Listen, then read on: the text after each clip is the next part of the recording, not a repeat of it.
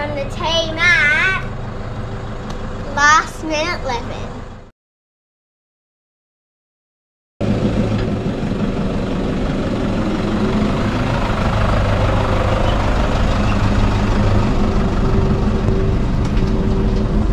Holidays are finally started, and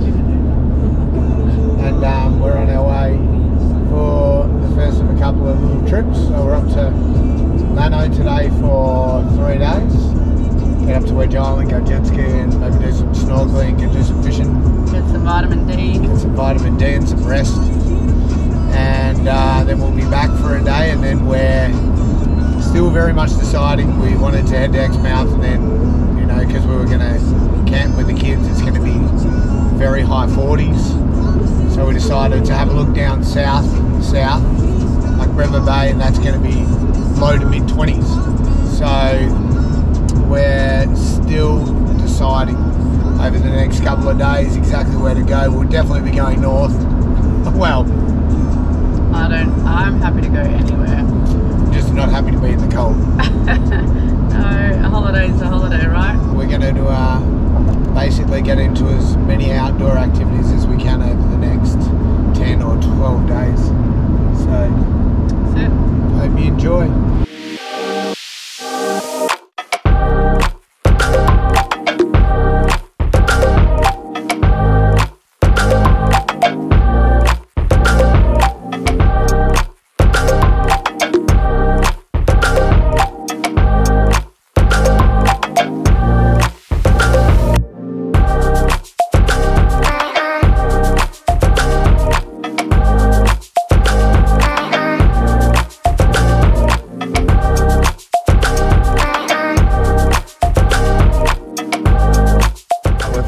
We'll give you a first look as we get out. This place is a friend of ours that have bought a shack up in just north of Lano, and have let us come out and use it for a few days while they're not up here. So it's a property that looks like it's been shared with a few people, which is so good. So good. It's exactly what we're after, something so good like this. We're lucky we got here. Actually, we had obviously the problem with the car, so nothing like keeping things interesting. We stopped off to get fuel in the car and the ski, and then the car wouldn't start. So played around with a couple of things. Thought terminals on the batteries would have been loose or something like that. So I played around with that, roughed up the terminals a bit more, didn't change anything.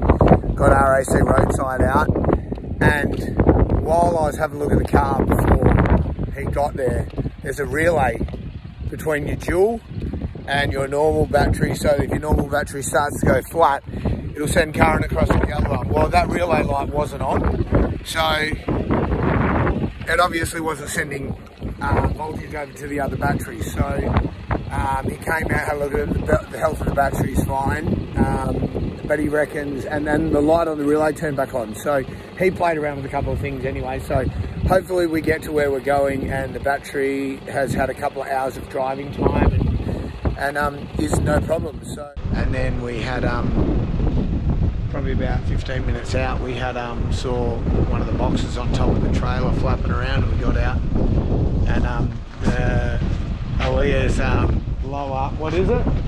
Unicorn. Blow up unicorn had literally broken loose, and we lost a set of goggles and snorkels and flippers. Mine and Aaliyah's.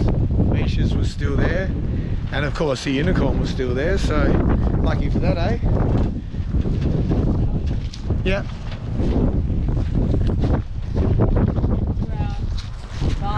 Oh, with the view. Look at that view. And I just got poo on my shoes.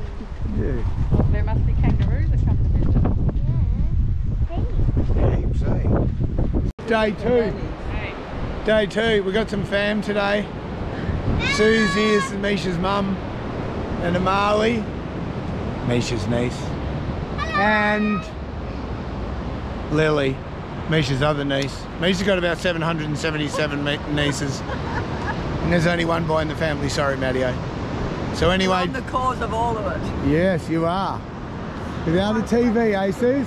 Huh? Without a TV. Without a TV. We're going swimming. Going swimming. So we're down at Lancelin today, back beach.